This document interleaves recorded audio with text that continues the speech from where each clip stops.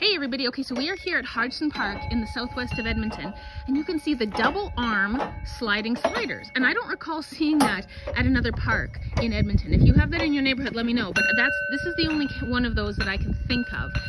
This playground has just tons of obstacle course stuff. So you can see the rings and the monkey bars, the big rainbow rope climber. The main structure has a ton of things to climb, to go up, ladders and climbing walls, and also a couple super slides off the side. I mentioned the rainbow rope climber. I love those in the winter. Mitten hands can grab rope so easily. That's a favorite of ours. The fire truck here is very popular, and one of the things we love about it is the low monkey bars you can see underneath there. It's a lower set of monkey bars, good for monkey bar learning. And then of course, fantastic climbing wall at this part. Up we go.